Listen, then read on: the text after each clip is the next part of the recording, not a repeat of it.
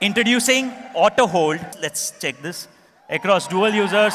Trying to push, I'm not engaging any kind of brakes. Still the auto hold is happening. Hey guys, I'm Pradeep on Wheels. We have a new feature in the Ather 450X Gen 3 that is called auto hold. So I'm going to demonstrate to you how that works. So let's say your scooter is in an incline. So usually what happens is your scooter will roll back if you don't apply the brakes, or let's say if the incline is too much, the scooter will roll back. But the advantage with this auto hold is it will stay even if you don't apply the brakes. So it is staying at standstill, so there is no brakes applied. Even if I'm trying to push the scooter, it will not go down. But the moment I apply the brakes, it will go down. So this is the auto hold. So now we are in the uphill. Let's test it in the downhill as well.